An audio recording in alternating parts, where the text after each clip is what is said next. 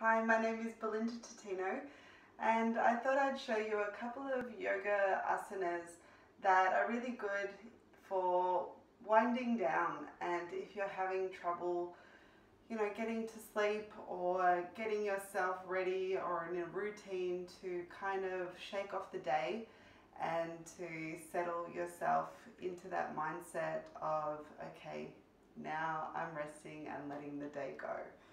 So I'm using a bolster and I've got an eye pillow as well. Of course, if you don't have a bolster at home, you can use a really big pillow or a folded up blanket, something quite substantial that you can fold up. Okay, so the first position or asana, restorative asana pose, is we'll come down onto our backs in a half bridge position. And then we're going to lift ourselves up and bring the bolster underneath our sacrum. Might take a little bit to get there, but once we land our weight on it, it should feel really nice and comfortable. Just here, walking your shoulders out, little tuck of your chin so the back of your neck is long. And then we're going to bring our legs up and lengthen them up towards the roof and keep them about hip width apart. Now you might need to adjust your upper body to get yourself nice and comfortable. You may even need to adjust your prop underneath you to get yourself nice and comfortable once you've got your legs up. And just letting yourself just be here. This might be a good time to use your eye pillow, or if you don't have an eye pillow, a little scarf or even a t-shirt over your eyes. And just let gravity do the work here. An alternative to this, you might even want to put your legs up the wall, so sitting right up against the wall and sweeping your legs up the wall to be held by the wall. You can even do this on your bed as well, if you've got a bed head or if your bed's up against the wall as well. Always good to do as much yoga in bed as possible.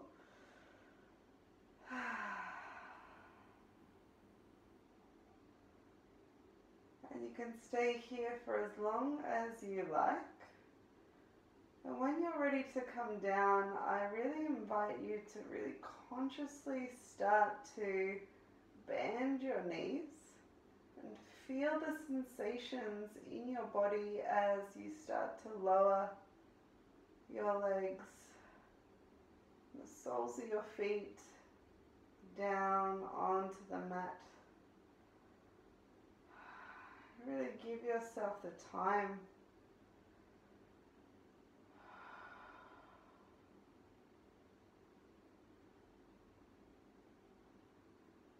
nice one. From here, coming up on your tippy toes, lifting your hips or pelvis up from the bolster and drop your one hip or one side of your hip to the bolster. So you work your way to one side. And then taking a hold of your top knee, taking yourself into this nice kind of twist here. And really letting your exhale just release any unnecessary tension in your body. You might need to shuffle. Just feel free to get yourself as comfortable as you can and just let yourself be in a position where your exhale is constantly just letting any unnecessary tension out in your body.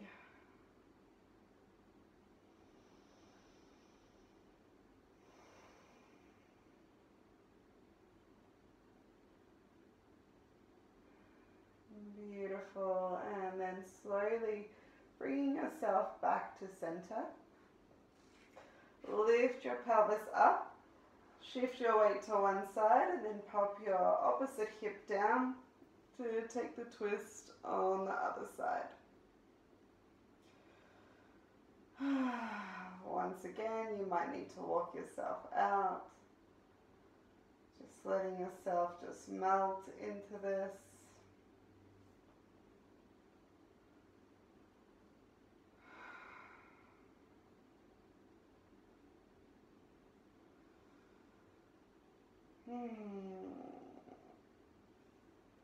You got to make the sounds as well.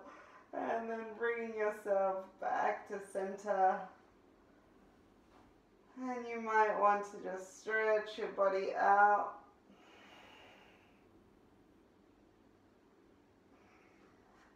Nice one. Bringing yourself up off the bolster. Just help yourself just roll and shift that down.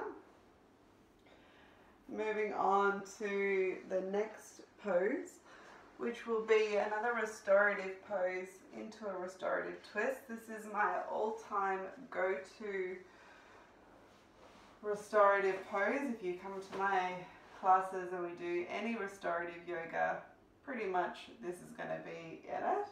So you place the bolster or your prop, anything that you've got, your blanket out in front of you, and you sit one hip on the side of the bolster and let both of your knees face in the same direction. You then turn towards your bolster, place one hand on either side and gently start to walk yourself down. Now here you can change this up if you want a little bit stronger twist. Your top knee, the more you bring it back, the more it'll bring it into a stronger twist. You can look the opposite way to increase this twist, or if it's too much, just looking the same direction. Really inviting yourself and your body just to be held by the bolster here. Really giving your weight.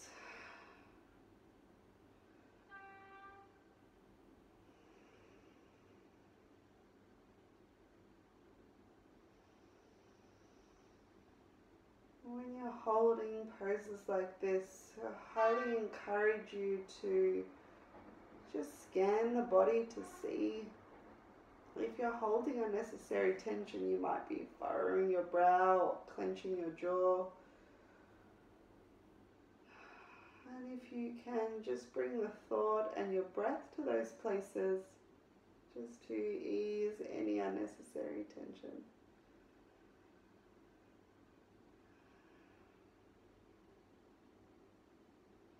I highly encourage you to hold these poses for at least 3 to 5 minutes, but I won't do that with you. When you get out of that, you press your palms into the mat to lift yourself up, and to get to the other side, just turn to the back of your mat to get your opposite hip on the mat, and then boom, you're straight there.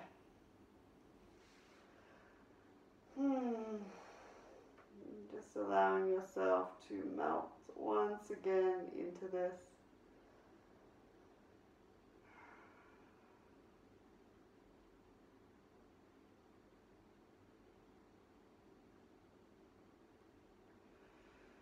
And yeah, I'm demoing these in my pajamas because I'm going to go straight to bed from this.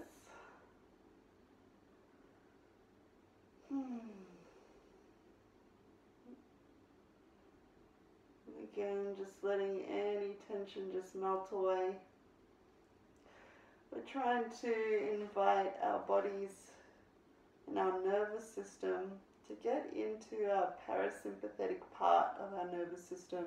So that's the that's the rest and digest part of our nervous system. We want to get out of the sympathetic part of our nervous system, which is the flight and fight mode, which is that heightened kind of feeling in our nervous system, ready to respond and react.